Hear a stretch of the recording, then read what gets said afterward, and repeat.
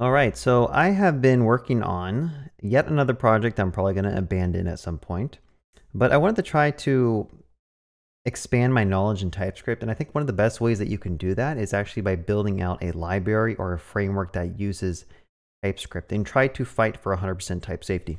I would say most of the TypeScript usage I use is like as a a web developer just trying to use existing frameworks and libraries, but when you start building your own, I think you get exposed to a lot more advanced stuff in TypeScript, such as like generics and other things that I don't even know.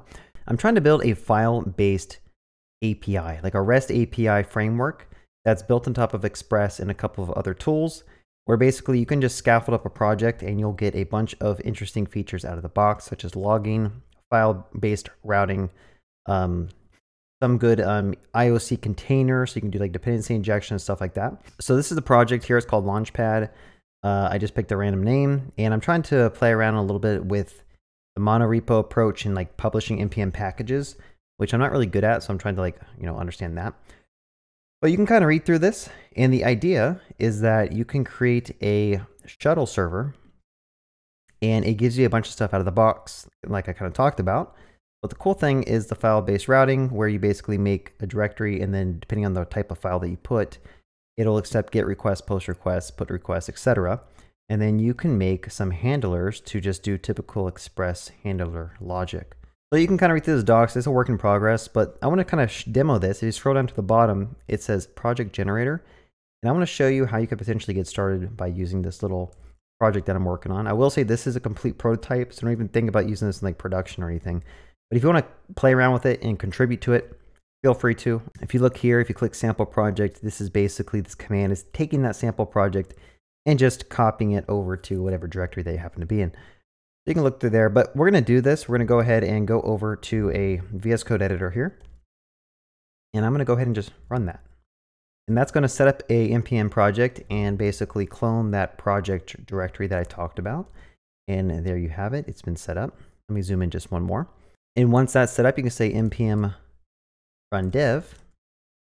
And if I didn't break anything, I have a service running on port 8080. But the cool thing about this is that every API endpoint is actually mapped to a file. So if I were to check out my git @/todos, I can just go ahead and open that up, and we can look at how this was basically set up.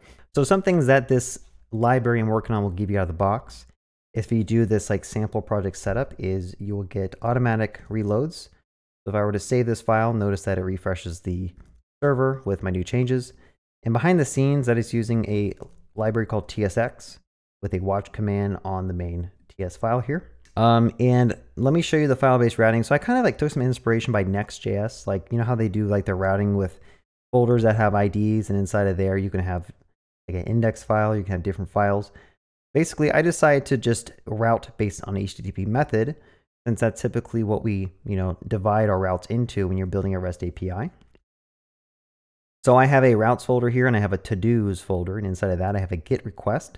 And if you were to basically hit this endpoint, let's just go ahead and load up Thunder Client and do a GET request here to to-dos and click send. Notice that we get back a response. Another thing that I'm trying to add out of the box is logging. So every time one of your API endpoints has a request made to it, you automatically get this JSON log that prints out. I'm just printing it right now, but I'm probably going to put it in one line. And the idea is that the logging, I want to make it like production ready, so that all the logs that are printing out, you can basically just ingest into Kibana or Splunk or something, right? I think if you were to try to build out your own Express application, most people don't even add like production logging to their endpoints. And it's really important to have logging, because when you have a bunch of users hitting your endpoints, if you have logs that already kind of at least document, okay, someone hit this endpoint at this time, they sent in this data, and that took a certain amount of time to run. And then every request that's made along the way has a request ID attached to it, right? This is stuff that can really help you debug sticky situations in production, right? So at the very least, I want to just like every time an API endpoint is hit, just log something out so you can get some analytics and metrics on like what are your most popular endpoints, how long do those endpoints take to run, and then I want to add in some abilities to basically attach a user ID and kind of scope the request ID to every single log invocation when this handler and any logging that you do is done. So right now there's only like 3 main things that I'm providing you. So out of the box, you get a .env setup. So if you have a .env file here, you can start providing some things.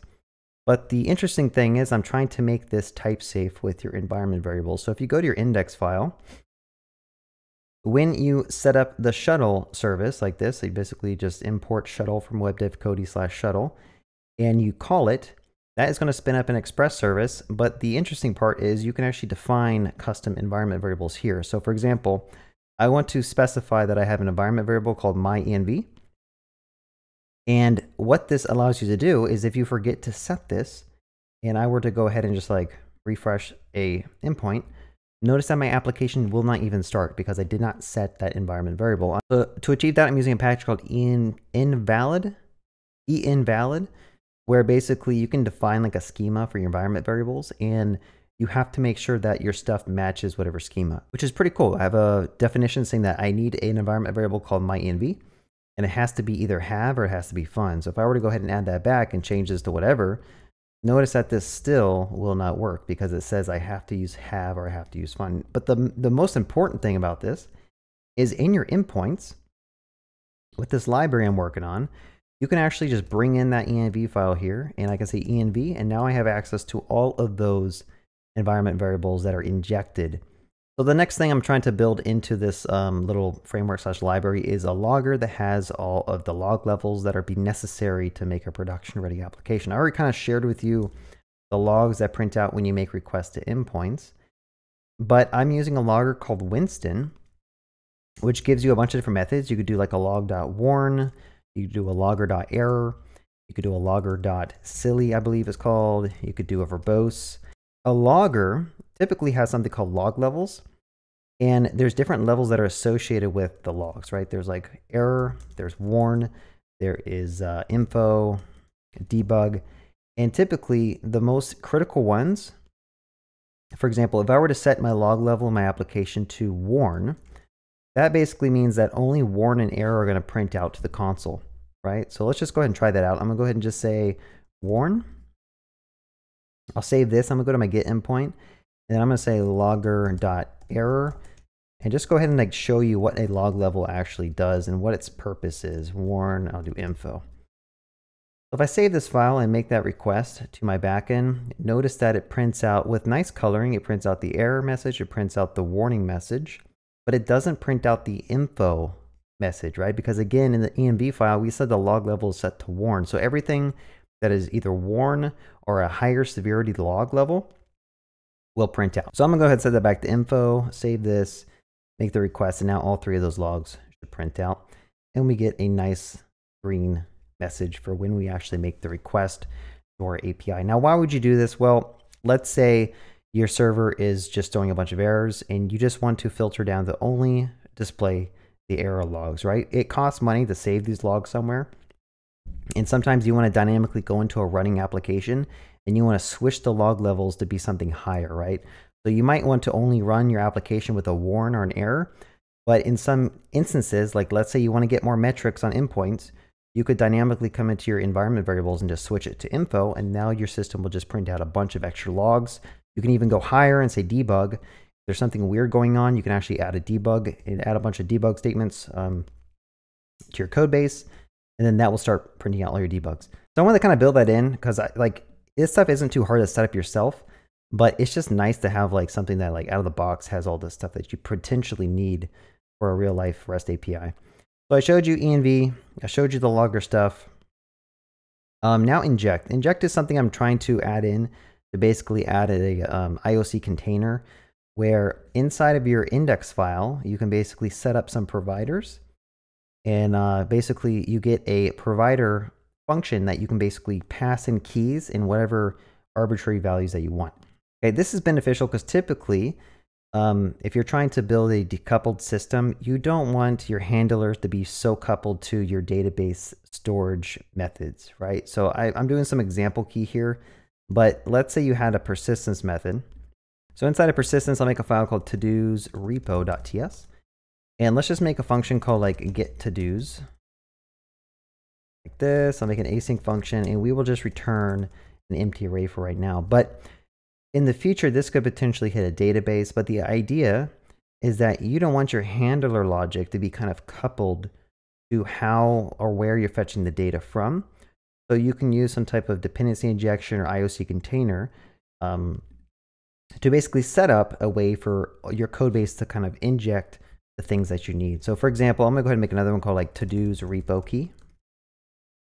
And the reason I'm doing like the symbol thing, I kind of stole this from Vue because I thought their symbol stuff was pretty cool. There might be an easier way to kind of set this up to be type safe, but I believe that's the main benefit of this, is that it allows you to have type safety for this IOC container. And I'll go ahead and say type of, and we want to import the to-dos repo from, they were persistence, we'll say to-dos repo. Did I call this default? I call it get to-dos. Okay, so let's get that to-dos method, and I'm gonna go ahead and say type of here. And now this key knows what the interface is for this function, right? And I can go ahead and just register that here. I'll say provide, and then we'll say get to-dos, like that. So now anywhere in my code base, I could simply just go into the endpoint, and I can just bring in that key.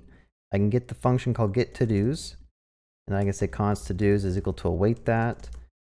And then I'm going to go ahead and just return the to-dos here. Okay, so that's the idea. If I were to go ahead and hit this endpoint, we get back that empty array. But the idea is that at some point, I could basically swap this out with a different type of API call. Like if I wanted to do another one, I'll say to-dos repo Dynamo. For example, if I wanted to write stuff to DynamoDB, I could have another implementation, and this stuff could actually like talk to DynamoDB or whatever database you want. But now this is injected in a single place, and I can simply just swap it out wherever I want. Okay, so I can just go here and say to-dos Dynamo, and then we're going to go ahead and just use that one instead. And there we go. Now everywhere in my code base that was kind of injecting using this key will now get the new implementation. So another reason I'm doing this is that this kind of allows your handlers to be more easily tested. If you want to basically write a test over this, like for example, if I made a little example pseudocode test here, let's say we wanted to call the handler like this, and I could basically pass in whatever mock object that I want here, and then I could pass in a mock rec and a mock res like this. And now I can kind of overwrite whatever this thing might need, right? So for example, if this thing needs an inject function, I could simply just return, like whenever someone calls inject, let's just go ahead and return the mock function that returns an array, right? So now when this code runs under test, it's just going to return you a function here because I kind of stubbed it out. And then when you call it, it's just going to return this stubbed value here. So it makes testing a little bit easier. I haven't really thought too hard about like the proper ways that I would expect to test this system, but I need to add testing in and like see what the best interface is for kind of like allowing users to just overwrite and inject mock things. But yeah, that's basically it. The main goal is I want this thing to be 100% type safe, and I want the developer experience to be good, so that like you can make whatever API endpoints that you want, and you can actually get become very productive with the things that are provided to you. I might actually switch these variables to be at the end, so that this follows a more normal pattern for Express. But anyway, I kind of jumped around just showing off the different things that I built. And again, the main reason I'm even doing this was so I can get better at understanding generics and stuff like that, and just understanding how to build a library with TypeScript, right? The thing that I built is not that big, right? It's like 92 lines in this file. And then there's another file here that's used for like traversing your routes folder and dynamically setting up the routes based on the files that it finds. And that's like what, 99 files or 99 lines long. So this entire like library is not big. So I thought it was pretty cool, like the little amount of code that you can write to basically make a library that's out of the box, has a lot of stuff. That's what I'm trying to work on. And the next thing I want to kind of do as well for this little project is I want to basically add a single command that you can run to have this all deploy to Amazon. More specifically, I want to use AWS Lambda. And then in front of that, I want to do an API gateway and probably do like a mono Lambda approach so that all this code is hosted on a single Lambda.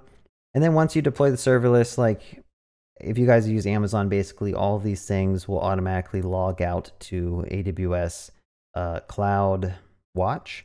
So you have logging that you can kind of filter through and read through out of the box. That's the goal. But yeah, if you guys want to look through this project, feel free to. If you want to contribute and just like feel like you're part of building something new and interesting, feel free to do that. I don't expect this library to actually go anywhere. This is just, again, like I said, it's a prototype, and it was a learning experience for me.